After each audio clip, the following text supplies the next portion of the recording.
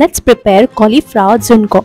Cut cauliflower into tiny pieces, chop onion, crush ginger, garlic and green chilies, heat oil in a pan, add hing, add mustard seeds, crush ginger, garlic and green chilies, add chopped coriander leaves, add chopped onion and cauliflower florets, saute it till soft, add salt, turmeric powder, garam masala, saute it till fragrant, add gram flour, roast it for half a minute, add tamarind pulp with some jaggery, mix it well, add hot water little by little till the desired consistency is reached, garnish it with grated coconut and coriander leaves, have it with chapati, Bhakri, any Bhakri, nashni, jowar. That's it for this recipe. Hope you guys enjoyed it.